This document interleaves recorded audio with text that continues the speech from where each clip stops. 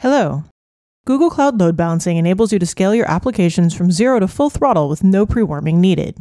You can distribute your load balance compute resources in a single or multiple regions, close to your users, and meet your high availability requirements. Cloud Load Balancing puts your resources behind a single Anycast IP and allows you to scale your resources up and down with intelligent auto-scaling.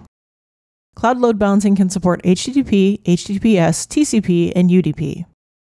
We are excited to introduce a new load balancing UI that enables you to configure any of these flavors of load balancing intuitively and easily through a single interface. With the new UI, you simply pick the protocol, configure the related parameters, and you're done. In order to create a new HTTP load balancer, click Create Load Balancer. Now click Start Configuration in the HTTP/HTTPS load balancing section. Fill in the name of your load balancer. You can use lowercase letters, numbers, and hyphens. Click Backend Configuration to configure where your incoming traffic will be redirected. From the drop-down menu, you can select an existing backend service or you can create a new backend service. Now enter the name for your backend service. From the backend section, select an instance group. Finally, select a health check from the drop-down at the bottom. Your backends are now configured. The next step is to determine how your traffic will be directed. Click Host and Path Rules from the left panel. The first row determines where any traffic not explicitly with a host and path rule will be sent. Click Add Host and Path Rule to add a second row. Now fill it in. The third step is configuring your front end. Click Front-End Configuration to configure the protocol, IP address, port, and certificate if necessary. Once that is done, you can click Review and Finalize to review your configuration. Finally, click the Create button to create your load balancer.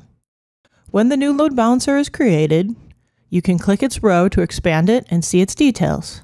If you want to modify its configuration, click the Edit button. You can go through the same steps you went through during load balancer creation: backend configuration, host and path rules, and front-end configuration. Finally, click the Update button if you want to apply your changes, or click Cancel to discard your changes. In order to create a new TCP load balancer, click Create Load Balancer. Now click the Start Configuration button in the TCP Load Balancing section. Fill in the name of your load balancer. You can use lowercase letters, numbers, and hyphens. Now click Backend Configuration to configure where your incoming traffic will be redirected. Select the region where your instance group is located. Select an instance group you want to use. Select a health check from the drop-down menu. Click Front-End Configuration to configure the IP address and port.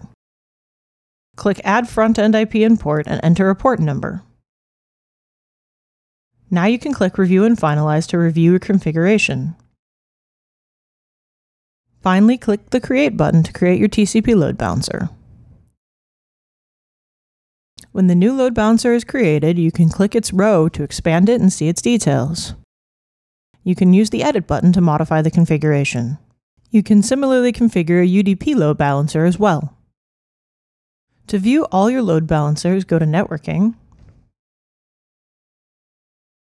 and click on Load Balancing.